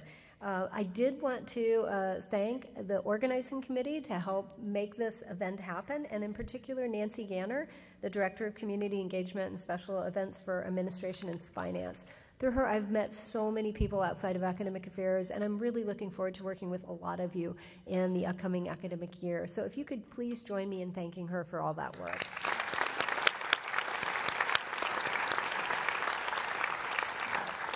So as I said, I'm going to skip through most of my remarks, but I did want to say just something about this idea of us as a community. One of the purposes in broadening the scope and the reach of this event, and one purpose of having all of those tables amidst that reception in the morning, was to try to bring us together, faculty, staff, and administrators, to try to get us to recognize the commonalities that we have. We're all in this together. So like the Warriors logo, strength in numbers, I feel like that expresses some of us as well. And one of the ways that we can work together to make this a better university is through shared governance. When I first came here, I would have told you that shared governance was just faculty working with administrators. I've now come to realize that it takes all of us, faculty, staff, and administrators, and perhaps most importantly, students. The Academic Senate has representatives from all of those groups, and if you're interested in getting involved and haven't, please come and talk with me, and I would love to help you find your path towards supporting shared governance on our campus. And I really look forward to working with both our CFA and our CSUAU representatives and with the Associated Students Board this year to try to accomplish some really great things on this campus, because I think we have a lot of potential. And I really want to see each one of us thinking about what can we do to make this a better campus. What can we do to help educate our students? What can we do to help make them successful and to leave here really positive about our university? I would like every student that leaves here to think that they got an excellent education and to be proud of that, and as Juan Carlos said, to be proud of being a San Francisco State Gator. So I would like to thank all of you for being here today, and I would just encourage you to look for those opportunities to get involved, look for those opportunities to make connections with each other, and looking forward to having you involved in shared governance on our campus. And so with that, I would like to now invite our president, President Leslie Wong, to come to the podium for his closing remarks. And thank you all very much.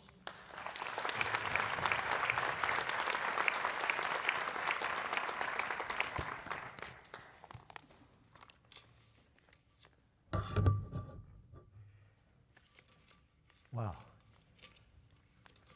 Let me add my voice and welcome to all the new faculty, staff, students, and community members. When you look at the slides, it is really evident that we continue to attract the incredible high talent that makes this university what it is. And I'm most grateful to be part of it, and I look forward to 2018 and 19. There are a lot of new, and I put that in quotation, things that will occur this year that I'm looking forward to, and I'd like to just touch upon them and ask you to be engaged, to be patient, and to keep your eyes on the road ahead. A professional survey of campus climate by Rankin and Associates will be in full gear, as Vice President Hong mentioned earlier. I'd like to say that campus climate is a complex phenomena that ranges from campus safety to peer interactions to the psychological, social, and personal conditions that support or detract from student, faculty, and staff success and productivity. As a major urban university in the best city on the planet, we expect much of ourselves as we relate to one another. And as a major public university, we have obligations and responsibilities to that very public. But let's not deny our primary purpose, and that is the educational productivity of every student and employee on this campus in a progressive, tolerant, and mutually supportive environment. New construction, and like Vice President Porth, it's going to require a lot of patience, but I have to tell you that when I first became a university president nearly 15 years ago, one of my mentors said that the best noise a president likes to hear is the sound of construction. I do have some sound-deadening headphones on my desk. As Jason was saying, the Holloway mixed-use site on 19th and Holloway and also on the Tapia Triangle down the street will be demolished this semester. The demolition of the Tapia Triangle is actually underway as we speak. The Holloway mixed-use project will make room for significant more student housing along with street-level businesses, continuing the transformation of Holloway Avenue down to the Mashouf Center. Also along Holloway, the demolition of the Tapia Triangle will set the stage for the construction of a new liberal and creative arts building, which Dean Andy Harris spoke to, and I will re-inform him of the square dimensions of his office in that building. I also want to mention that we have begun raising significant dollars for the construction of a new science building on 19th and Buckingham. And we will continue to work on our new master plan, which will guide the transformation of the campus over the next decade. I want to thank our donors, supporters, and the Chancellor's Office for their ongoing support of our wish to bring the physical plant to a new high level of quality suitable to our faculty and students and staff. I particularly want to thank Vice President Porth and his small army of designers, engineers, and planners who have already clocked thousands of hours to make this happen. And if there is a word that goes well with bold, it is transformation. I also want to give a special thanks to the employees of admin and finance who have kept this old ship afloat and who have tirelessly prepared for new construction. I really recommend that everyone visit Future State to comprehend the campus transformation now underway. And like Jason, I'm a big fan of Star Trek, and if you remember, there was an episode where the USS Starship Enterprise was being remodeled. And Captain Kirk, looking out the window, was just filled with emotion. And I will tell you that along with Captain Kirk and Picard, I look forward to looking at the transformation of this starship as we go forward. The university's first comprehensive fundraising campaign, Bold Thinking, continues to be successful. And I'd like to give you a few points that Mr. Nava had referred to earlier. The effort has now raised over $100 million towards its $150 million goal to be completed by December of 2020. Being competitive as I am, I would like to hit that goal far sooner. This campaign is providing philanthropic support for our faculty, students, and programs. I want to thank the faculty and staff who have contributed over $4.6 million towards the campaign, with current and planned gifts on all levels, from $25 to over $1 million. Every donation is important, and every donation counts. Of all the contributions so far, about 40% have been for academic programs and 42% for student support. About 15% has been provided for faculty support including an endowed chair in Iranian diaspora studies, the first of its kind in the country, and 3% to improve facilities and equipments. And we will announce the campaign publicly in April of 2019. I hope you will make time to attend the event. Third, I think it's third, we will not lose our focus on the graduation initiative. As we welcome more than 8,000 new Gators to campus this week, student success remains job one, and we will continue to improve the curriculum and our efforts to promote student achievement, with special compliments to the faculty, to the academic deans, and to the provost. And a very special and personal note from me.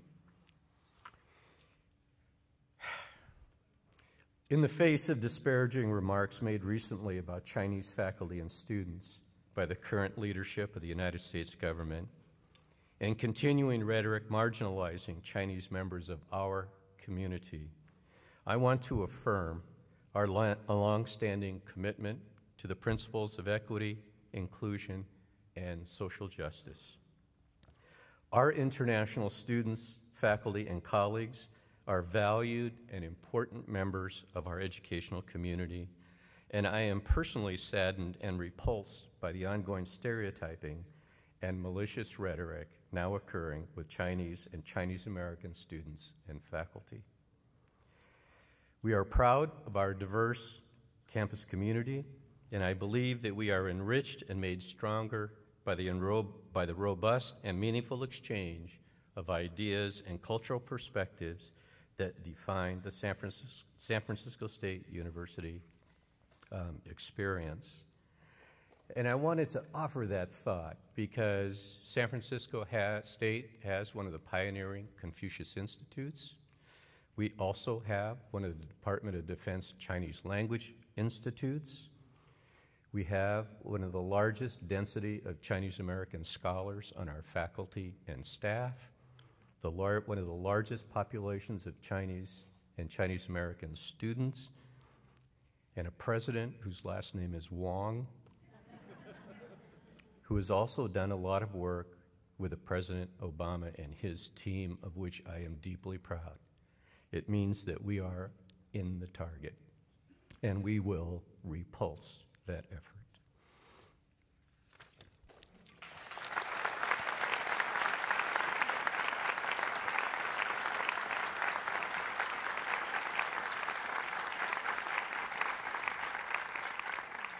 Thank you. Thank you. In closing, I am constantly reminded that we must remain committed to our sense of values. I cannot ever remember a time in my 45 years in higher education when national leadership's moral and social failure has unleashed a level of hate and bigotry that we as scholars must now confront. Resilience, one of our core values, is never more important than right now. A commitment to our sense of community in this storm must be affirmed, and we must affirm our community every day, every hour of our professional and personal lives. And we must not only resist this ugly wave, but we must also demonstrate publicly and privately the fundamental values of our democracy. In closing, I want to wish you all the best for a productive and meaningful academic year. Change, transformation, bold thinking, that's tattooed on the side of our starship, and we are going to move at light speed. Go Gators, and welcome to all of you. Have a great year.